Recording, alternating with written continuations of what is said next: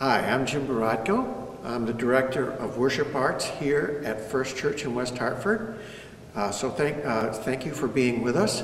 I'm going to be joined a little bit later by Susan Aziz as we talk about changing the visual perspective of worship on Sunday morning.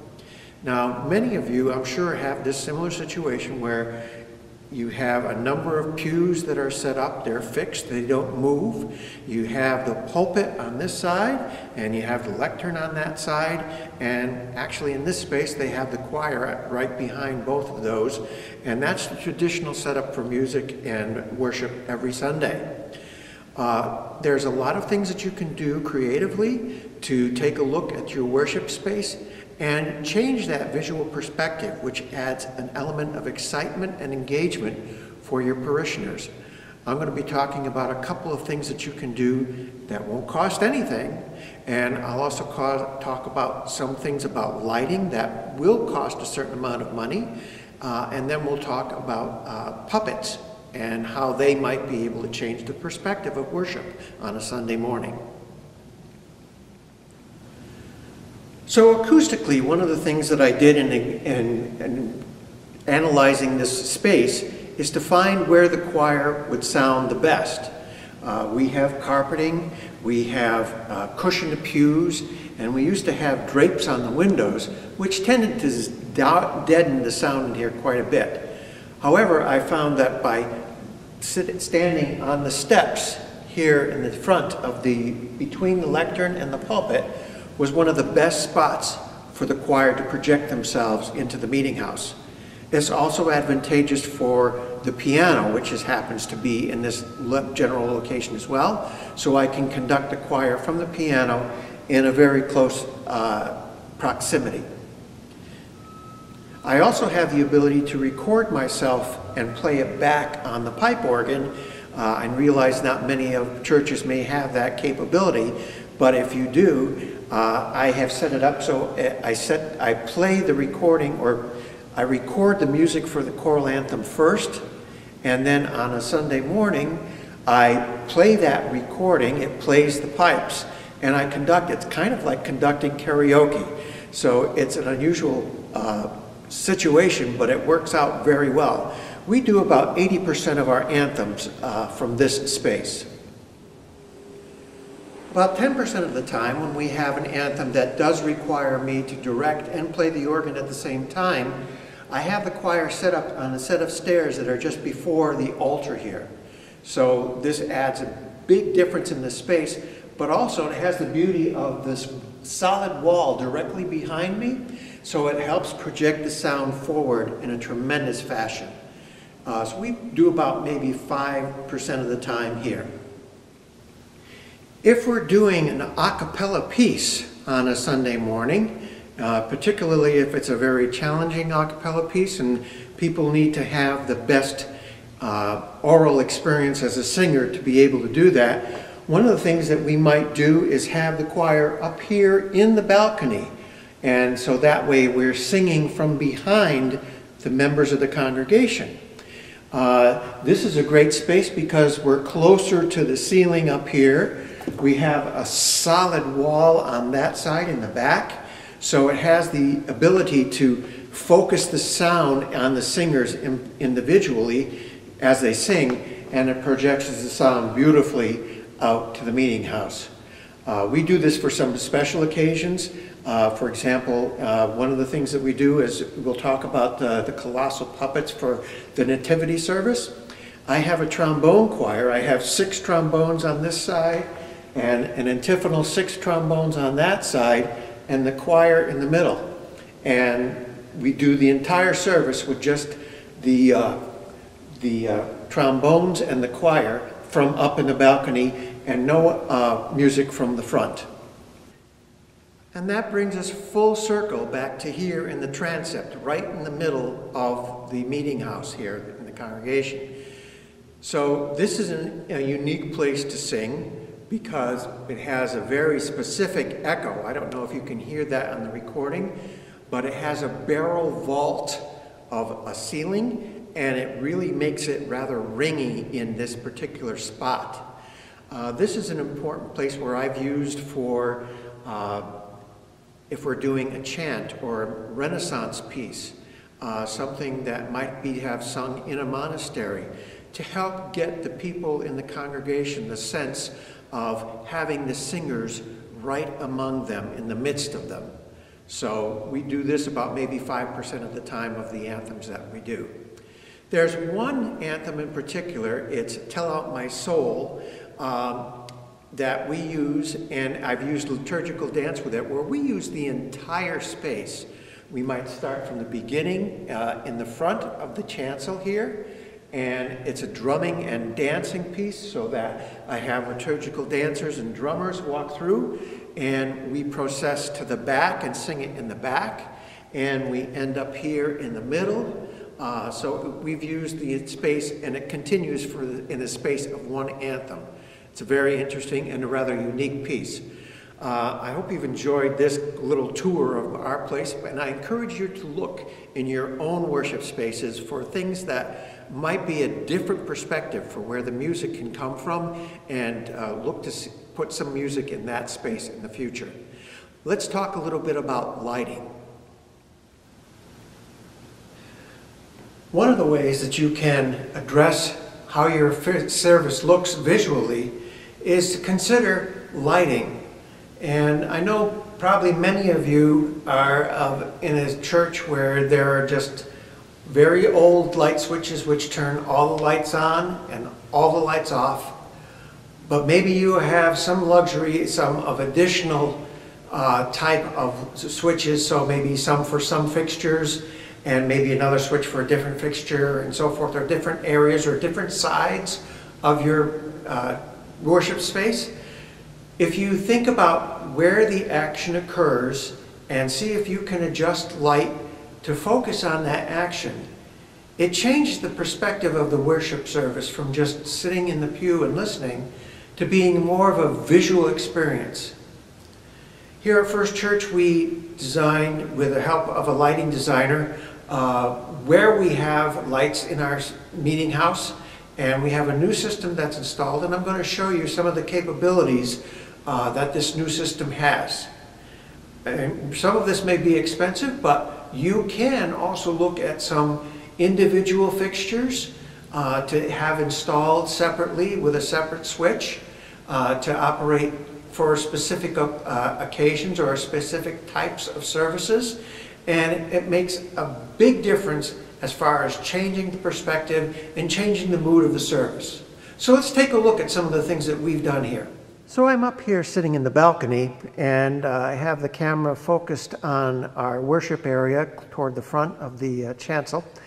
And this is our normal setting for a Sunday service. So you can see it's nice and bright. This is late in the evening because I wanted to give you a full expectation of what the lighting can do. But even on a bright day, or if it's a cloudy day, the amount of light that you have in a worship space really makes it pop and makes it feel warm and welcoming.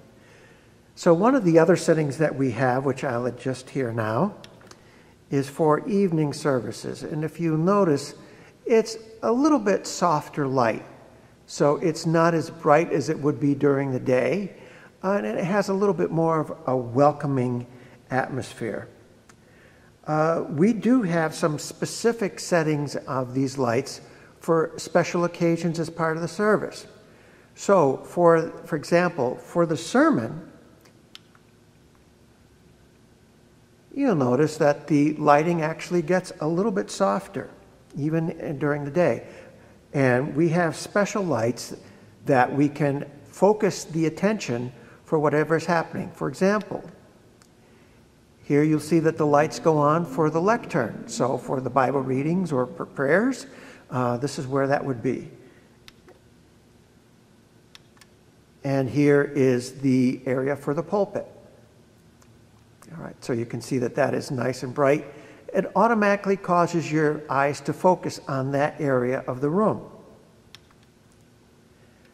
For Sunday services, many times I have the choir sing at the top of the steps. So we do have lights that fill up that space. Then we also have a communion area, which is in front of the steps.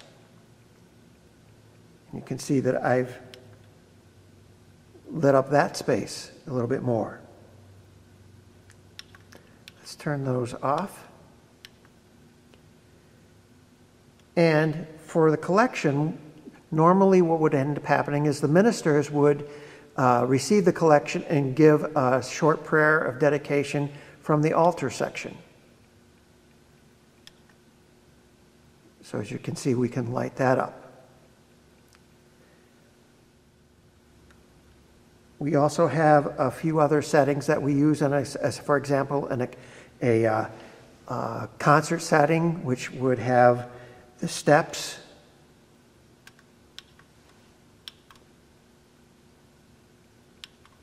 and the communion area, that area in the front, really lit up, and it would have the other lighting in the area is much softer. So for special concerts, if it's going to be right in that area, that lights that up pretty nicely.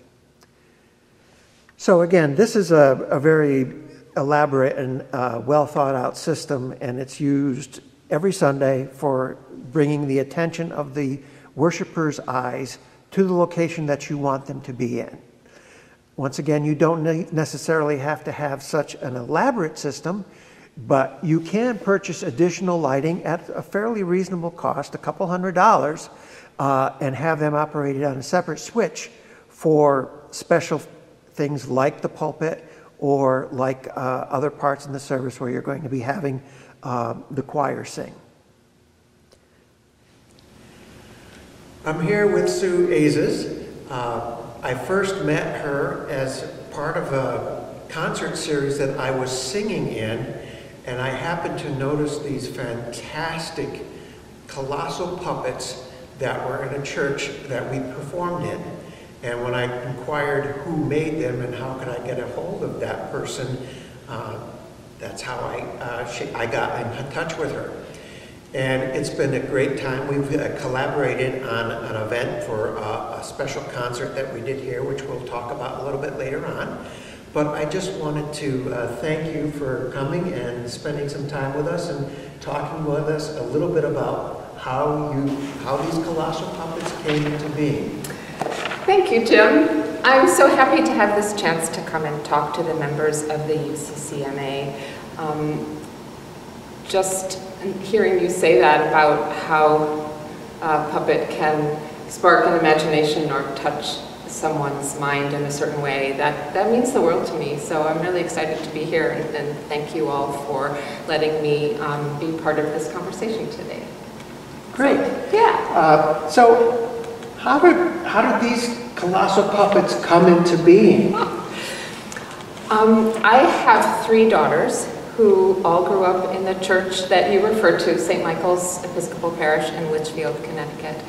And at a certain point in their church school time, all of the parents in the church school looked around and thought, we'd like to do something lovely to celebrate Christmas, a pageant, maybe, but we thought we probably needed something beyond the model of dressing your children in bathrobes and having them parade around the space. That was maybe just the year that we were having wasn't going to be satisfying anymore to do that.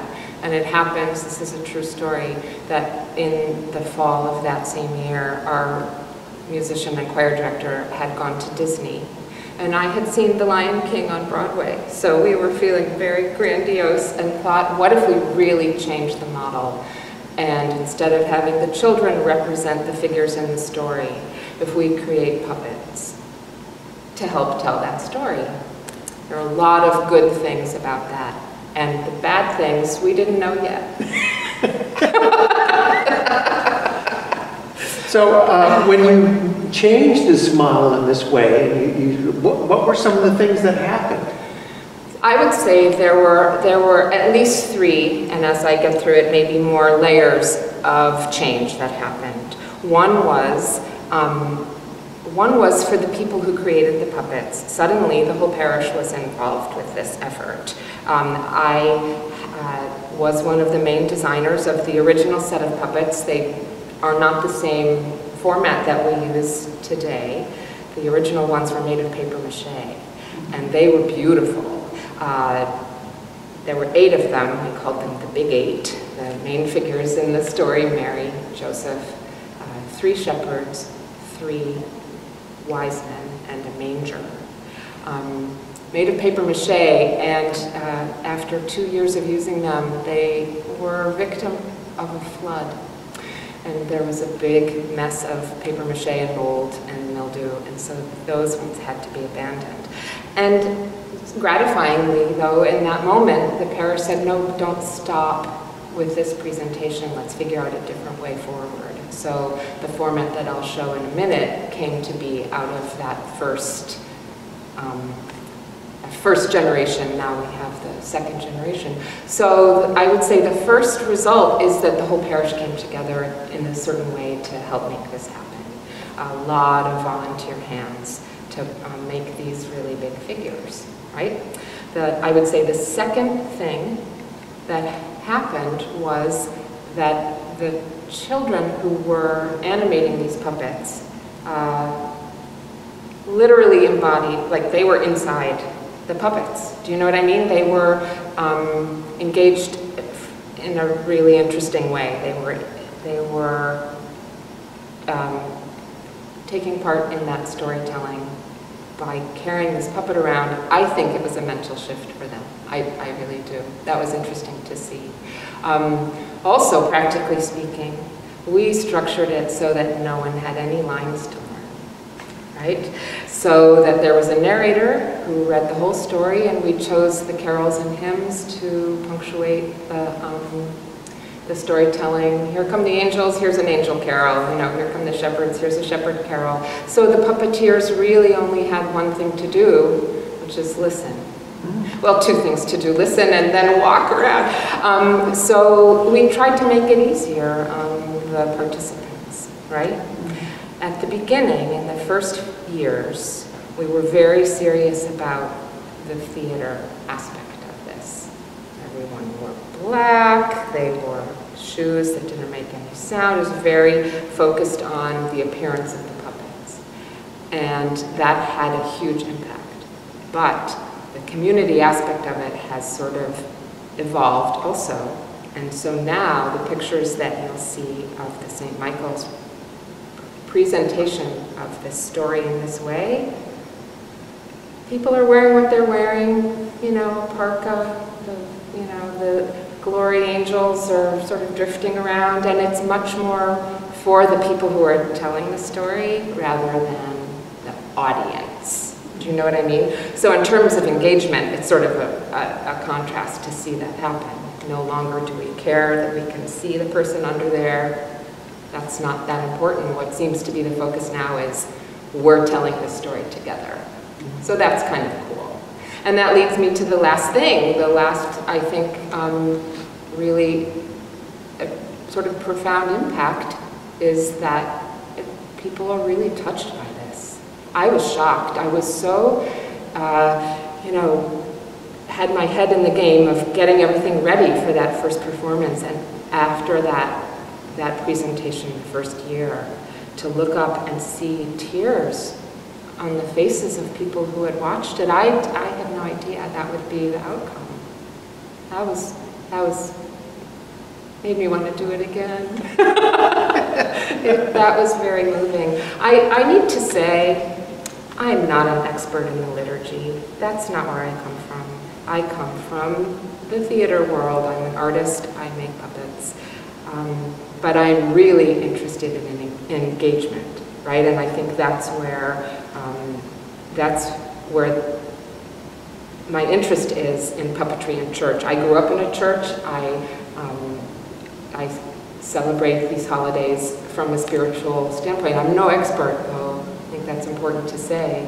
And yet I think there's a role for that kind of storytelling.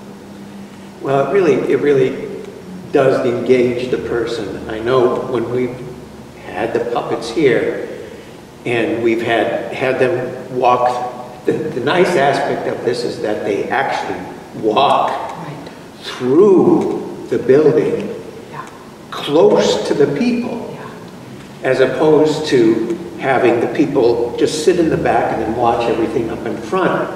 You actually have them process through the congregation, and they're just looking up to see what's going on is quite remarkable. It is remarkable. You know, I don't know if you have this in your parish. I think there's a little discomfort among the pew sitters to look around the room. You know, I think people don't feel free to do that. Right. It's kind of like I'm sitting in my pew and I'm supposed to look forward. So to invite the viewer to really turn and realize, oh my gosh, here come the angels, you know, the kings are behind me. If I turn around and look, I think that's kind of liberating to do that. Do you have that experience here too? There's Yes. a little resistance to that. Yes. And as a matter of fact, when we do the presentation here, what we've done is we have the choir and a trombone choir, a 12-piece trombone choir, and all the music comes from the balcony instead of in the front. So not only are they seeing this in front, but they're getting the aural sense, the audio sense from behind. Yeah. So that again changes the perspective on how the worship actually goes. Right. Cool. That sounds really exhilarating. Yeah. So, can you describe anything else about the nativity presentation and how is it as it fits? I know you made a modification of the service from the original story, and you incorporated a new aspect of that. Let me know if this gets to what you're asking me. When we present this Nativity Colossal Puppet presentation at St. Michael's, it's during a normal Sunday Mass, with the exception of the fact that it's usually the Sunday nearest Epiphany, so whatever special service order happens, we choose to do it at Epiphany.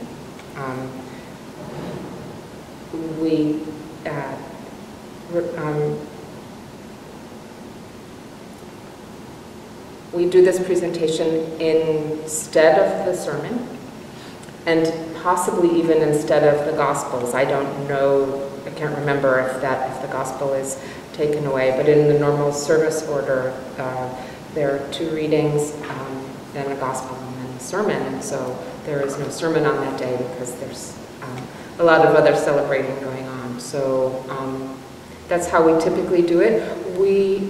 Again, going back to the reason why we started using puppets to begin with, I was one of those parents who felt overwhelmed by Christmas. And there was already so much happening at school and in all of the clubs that my kids were involved in and the church school and everything else to try to do a Christmas celebration during Advent. I would have to say that would have been too much for me. So again, there are many good outcomes from this. We would tilt toward the end of the story, right? So that our children could remember that Christmas was a season, not just a day. And so we emphasized the 3 kings. And so presenting on Epiphany helped everyone stay excited about Christmas, right? Until the season was really fully over, and we had a strong portion of the story about the wise men, the wise guys, as they and then in fact Herod and the slaughter of the innocents is in there too, because that leads into the seasons that follow. So does that answer your question? Yes. Yeah. Yes. Yeah. So it was sort of like a stress relief valve to not have to do it before Christmas Day, and then we spend a lot of Christmas vacation, unpacking these puppets and steaming them and putting them together. So that was like part of vacation tradition. Working on the puppets. Yeah, it was good. It was good. Yeah. So, what are the Nativity puppets themselves like? It's a form and function going hand in hand. This is the figure of Mary, and she's standing in her stand, which keeps her safe and upright. I have to laugh at our team thinking it was years of doing this puppet production before we realized, oh, if we made stands, then we could set them down safely. Before that, there was a lot of leaning of big puppets against the wall, and that was always a little risky. So when we figured out the stands, that turned out to be a huge influence in what we could do. So the stand is a 2x2 square of, I forget if it's plywood or medium density fiberboard, and it just has a plumbing flange.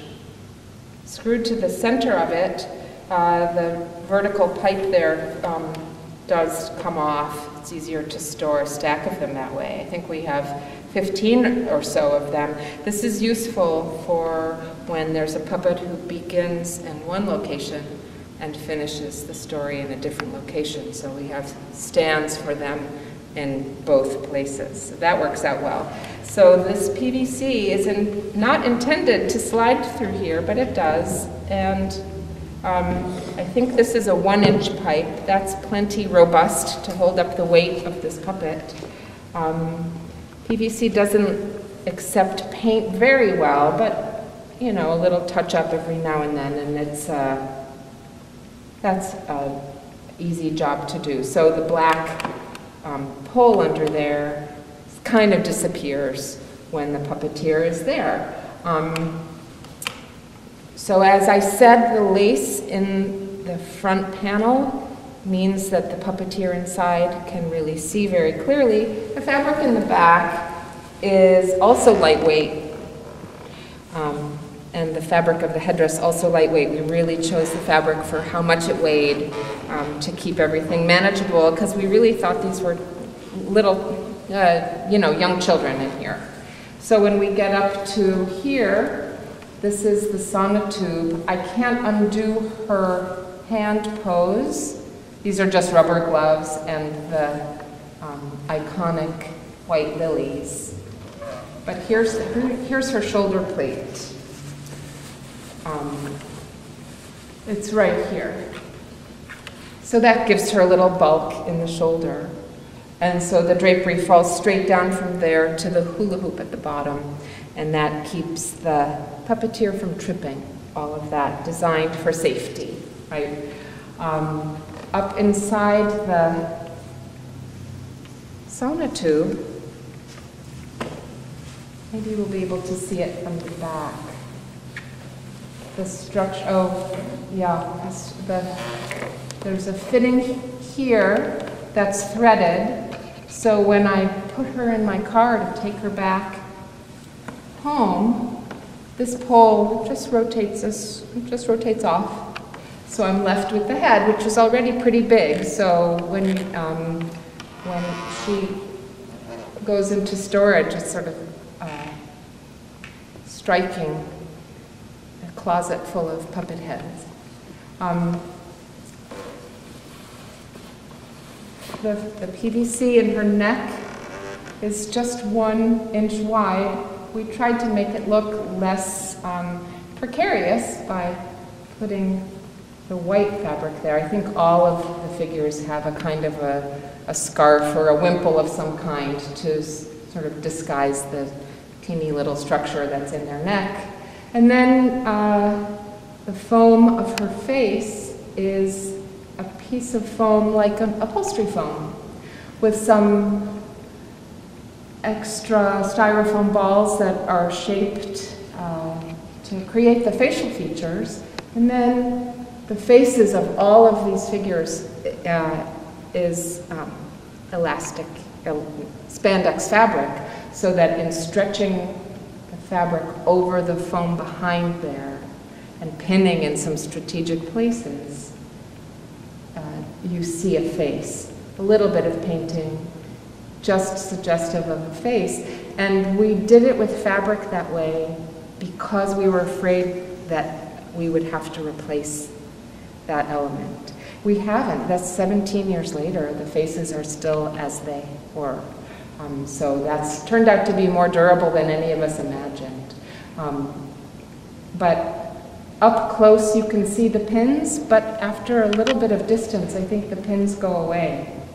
We also made a point of putting something sparkly on all of the eyes so that they, when they do catch the light, give a nice sense of liveliness. So that is the format of Mary. When she's carried, is it all right with you if I carry her? The really important thing for these figures is that the taller they are, the slower the puppeteer should walk. Walking fast with one of these is it just doesn't look right. They're sort of majestic and they want to glide. Oh, I can tell already. I messed up her.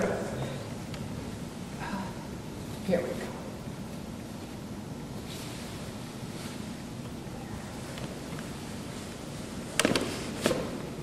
They do best when they glide.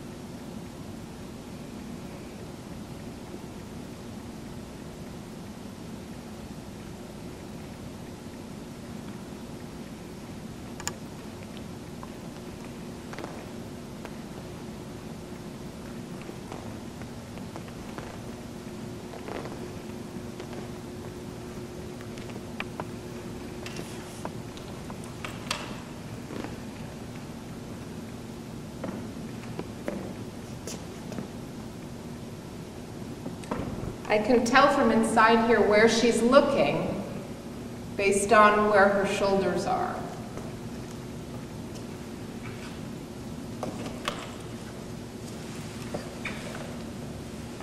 So ideally, you put her down in that stand and pose her the way you want before you step out from under. We decided now 20 years ago, I'm not sure I would do it again this exact way, but I wanted to make sure that the sort of cultural identity of these figures was up to interpretation. So we started with Mary because blue goes with Mary in classical art, but we chose to make her face blue too because we didn't want to decide a different choice for what her face should be. So after we made the decision for her, then every character is head to toe that same color. So Mary is the lovely Mary in blue.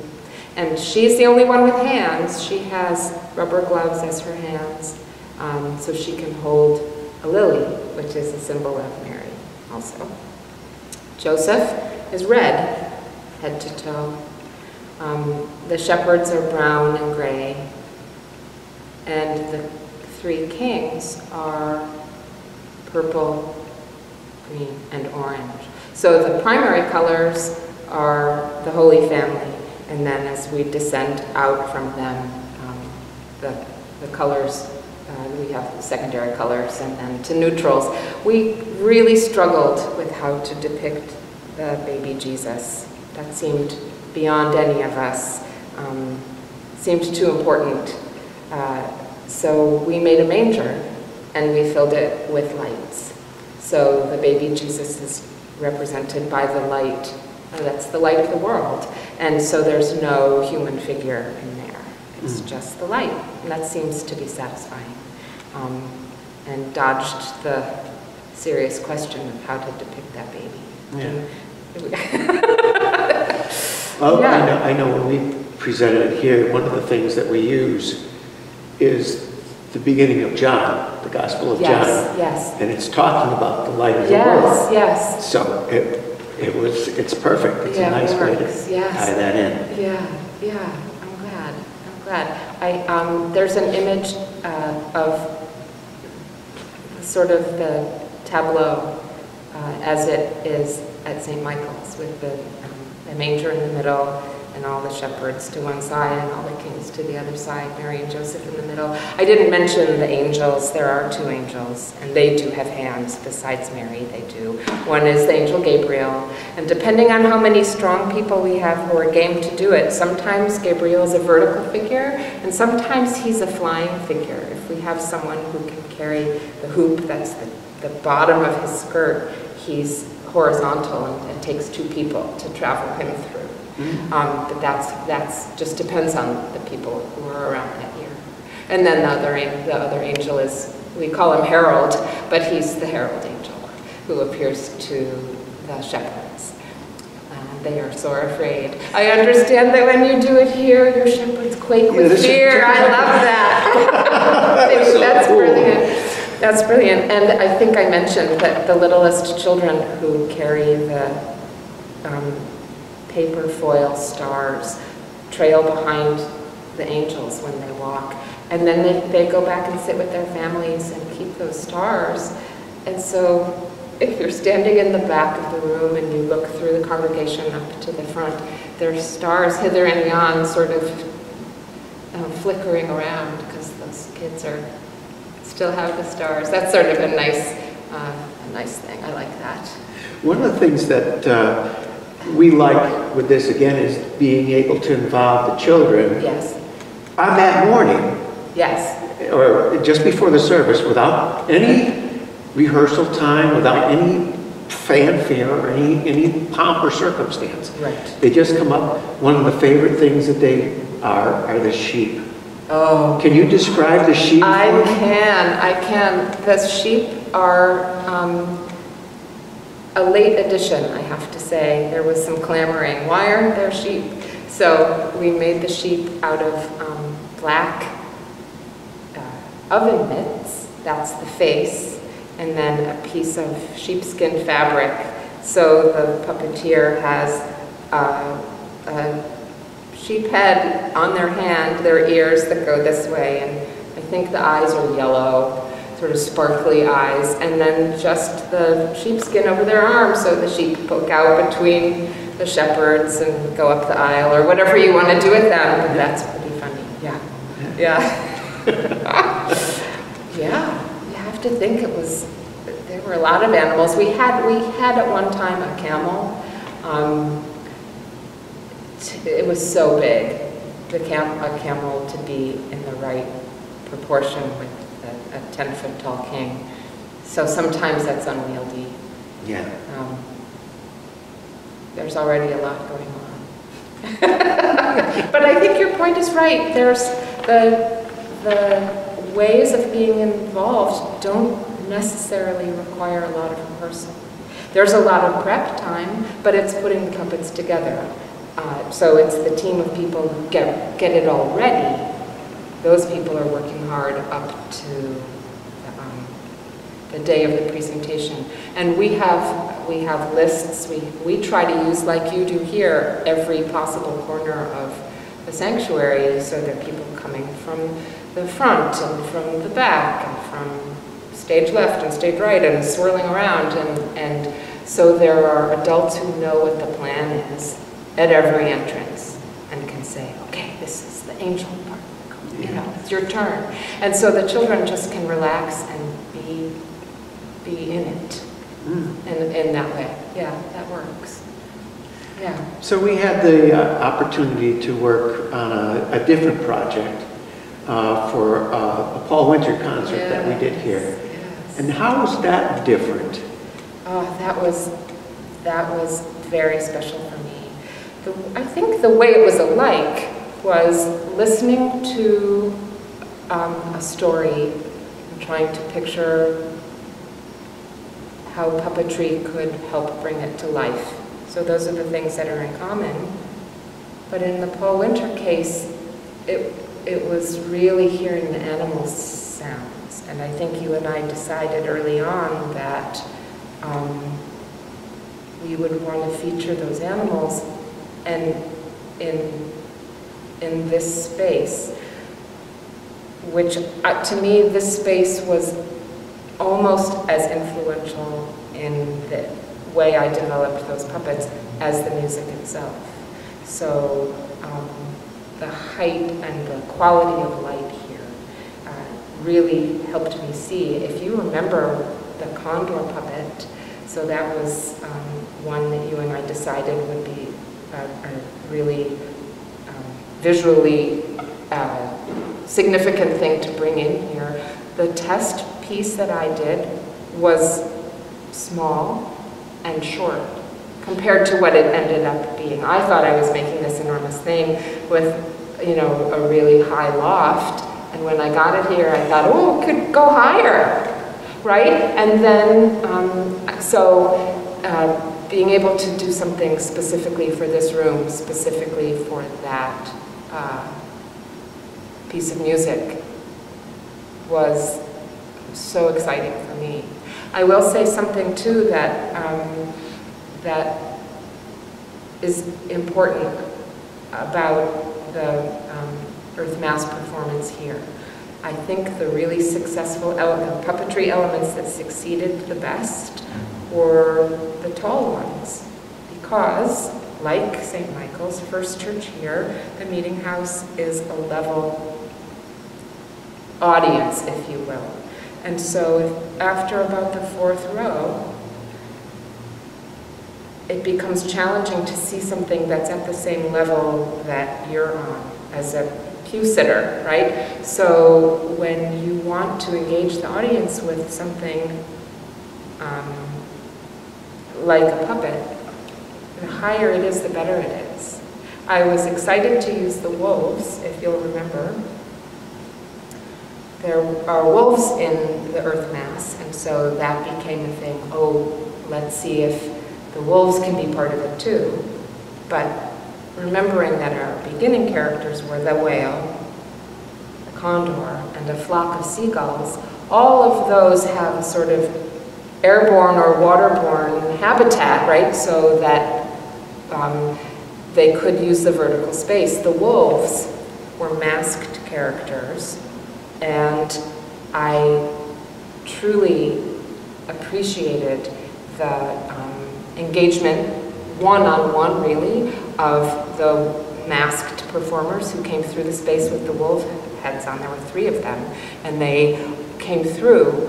But if you weren't sitting on an aisle, you might not even have been aware of them. So that was, I think, a success, but a second layer of success. To me, the first layer of success was the stuff that you could see from anywhere. Do you know what I mean? Yes. Yeah. So saying the same thing about the Nativity puppets, the point is that they were visible from anywhere and they moved around the space. So anyone in the room had the opportunity to see them, if not when they were featured in the reading or in the music, at least at some point. So to try to turn the puppet around so it goes back down the aisle, you know, so if you didn't see it face on, then you did when it turned. Do you know what I mean? And I think that that using those animals in the space, again, reinforced that and drove it home for me even more. The higher, the better. And you have the perfect setting for flying condor in the, inside the meeting house. That was amazing. Yeah. Well, Susan, thank you so much for spending some time with us and talking a little bit about the process. And I'm really hoping that people will reach out. We have a question and answer session, yes. which will be following yes. this session. And there'll also be some resources, as you mentioned, that will be on the website that they can download and take a look at. And I encourage just questions back and forth. The chat will be available for about 30 days after this conference. Oh, great. So I can monitor that, and if there's any specific questions, I can follow up on it and get back to them on it. Sure. It's really, really, really important to make sure that what you're offering is visible to everyone. And if you present something that isn't visible, then it's almost more frustrating for the viewer to know that it happened and they missed it. Do you know what I mean? As a way of, if it's an invitation to engage beyond what they would expect to have in a normal church service on a regular Sunday. I keep saying the word normal, but you know,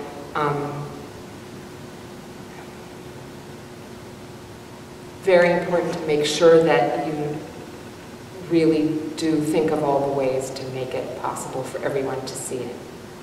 Whether that's because of the hype, or because it moved, or maybe because the congregation has moved by it. I think that's really important. Well, thank you very much, Susan. Thank you, Jim.